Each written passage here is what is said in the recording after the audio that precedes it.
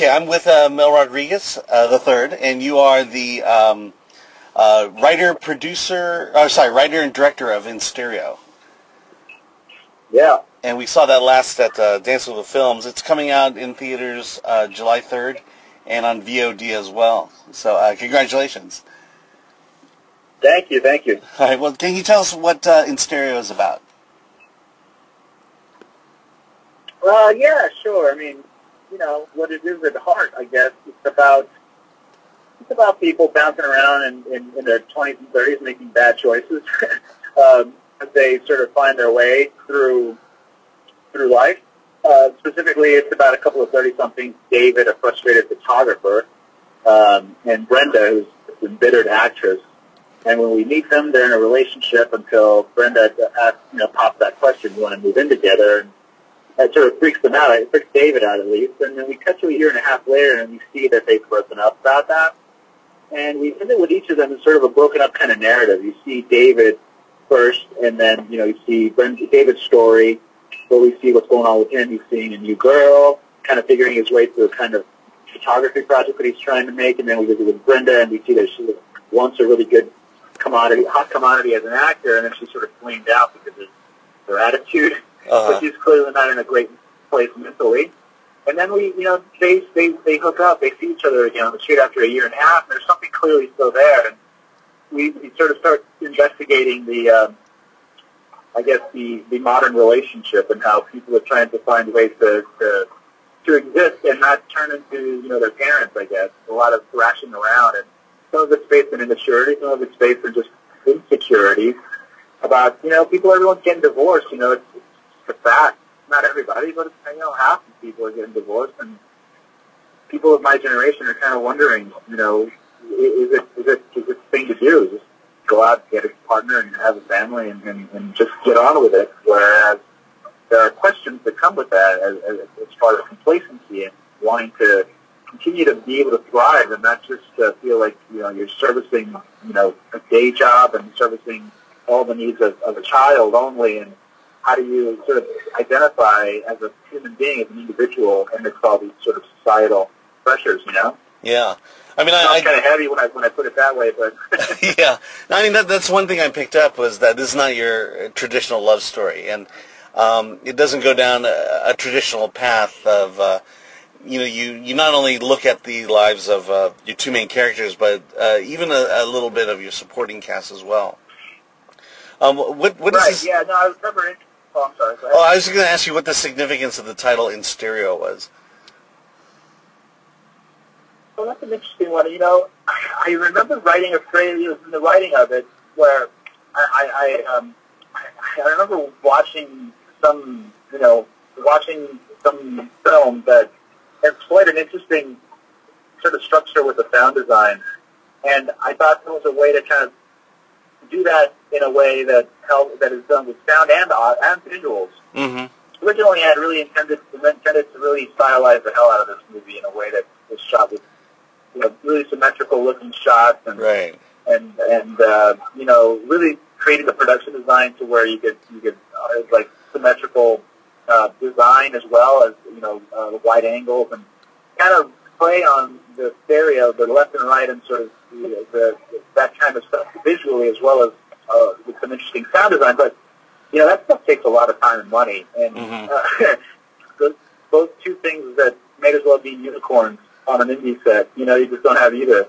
So you have to kind of have to adjust. And so I still wanted to keep that metaphor alive. And I remember just writing some sentence I was sort of doing the monologue, the VO of David as he's following Jennifer. And it's sort of a perspective shift. When you're seeing something from a different angle, it's almost as if you're hearing the right speaker, as you're listening to some good music where it's mixed in a way where you hear the horns on the right side or the drums on the left side. And, you're finding out something new from wherever it is that you're standing. And so it's sort of a rocky metaphor, I'll admit.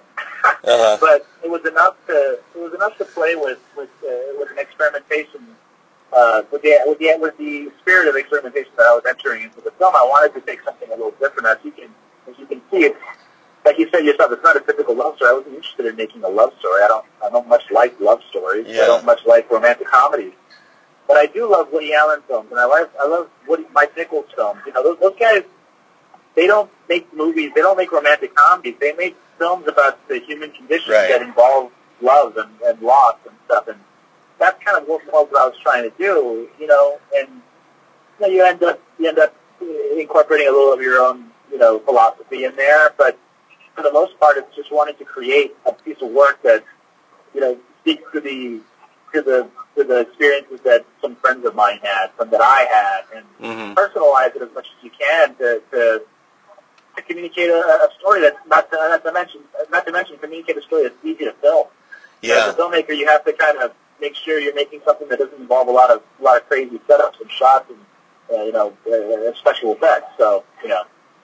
Yeah, speaking of that, I mean, that's one of the things that really caught me about the film, especially being an independent film, is just how well produced it is. I mean, you know, you go to these film festivals and you can definitely walk into a movie and say, well, this feels like an independent film with the I guess the camera shots and things like that. But this really felt like a legitimate big budget film. Was your movie deceptively low budget, or did you have a little more money than most people have? No, dude. It was very low budget. I mean, it's not like micro budget, like, you know, I don't want to speak specific numbers, but it wasn't like $20,000, something like that. Right. But it also wasn't nearly $1 million. It wasn't nearly $1 million. But you can take a guess from that. It was you know, way under $1 million, and a little bit over 25,000. So, but you know, that comes from planning. And also, I mean, you can't take credit for everything. There was a great crew, and you can't take credit for everything. Also, besides the fact that you're shooting in New York City. Yeah. I mean, New York is its own sort of production design that really, really helps. But you also have to shoot it right. And our DP was excellent. Brian Cost is a guy that I've worked with before on commercial stuff, and he's my guy. And I think he really wanted to show off some stuff that he can do. And I gave him the shot with this movie because I knew I wanted to really do something with the camera. He was itching to do something with the camera. So we wanted to approach this like we're making as big a movie as possible with sweeping camera moves and, you know, trying to do some long takes and stuff, and stylize the movie without cannibalizing the story or the propulsion of the narrative. We don't want to get in the way of it. We still wanted to stylize it, still tell a story. It's just like, you know, we want to have fun making a movie too. I mean, I love all the greats that really employed interesting camera use, and to the degree that I could get away with it, I wanted to utilize our very limited tools to make it look dynamic. You know.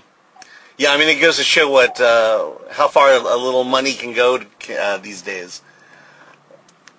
Oh yeah, the jump between, you know, having $10,000 to make a film to having, you know, $200,000 to make a film, you can really see the difference. I mean, you can really do something that looks Hollywood style.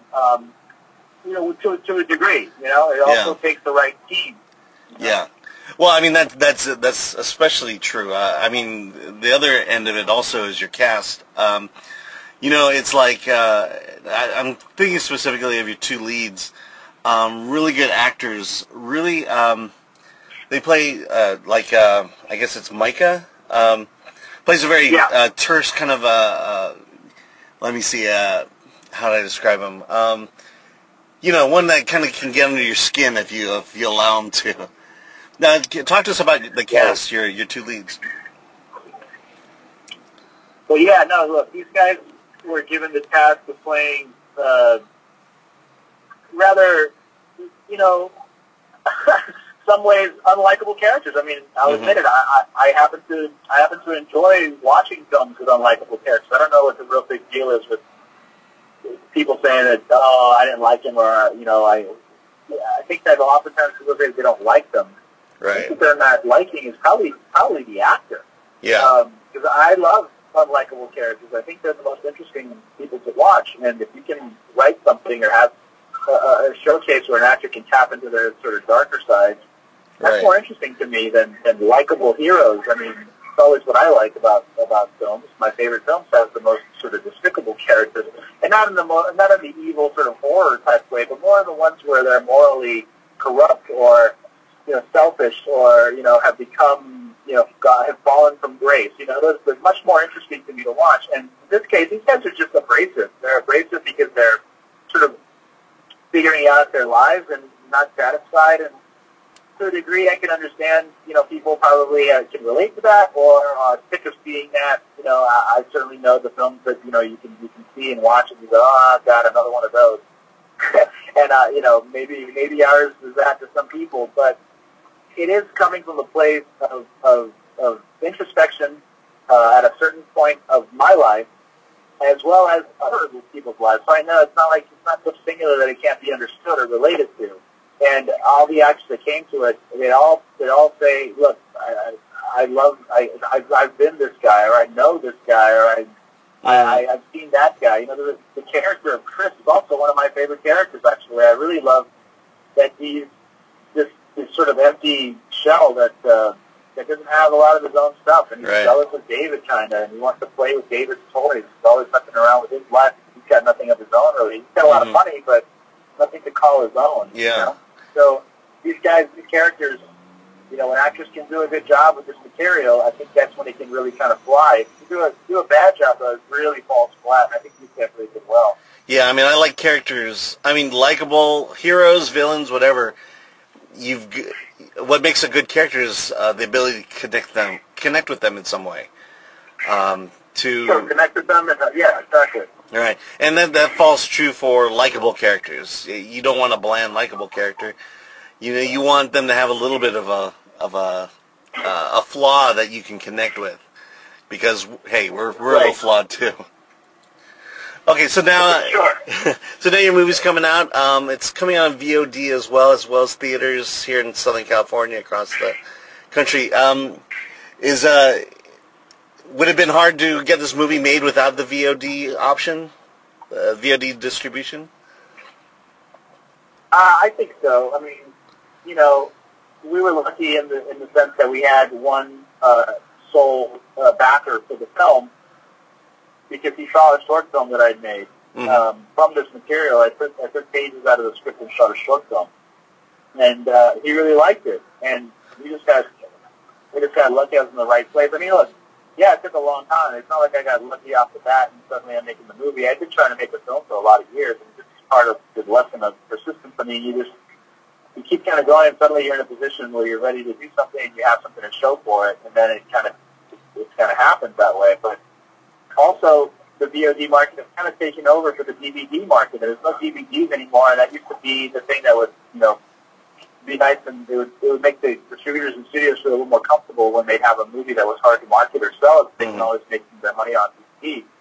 VOD is doing that, and it's a lot easier. And so, for sure, it's for indie filmmakers. It's really ideal, because your movie can, if you get into these VOD these aggregators, if you get in with the DVD system, suddenly your movie's available in 50 million households. Like that.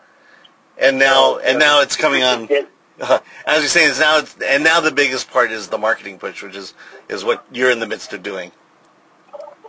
That's what we're doing. The thing is to get the word out to those 50 million people to be able to reach them, and hopefully they like this kind of stuff and they'll check it out. But that's really the hard part, when you don't really have a big marketing budget. So we're just doing grassroots, and hopefully word of mouth and social media and all that, and this kind of stuff. Okay, well, that's great. Well, okay. Well, congratulations. In Stereo is in theaters. I definitely suggest trying to see it in theater if you can, but if not, it's available on, I guess, iTunes and Amazon and all the major VOD distributors. Yeah, that's right. All right. Well, thanks a lot. This is Mel Rodriguez, writer and director of In Stereo.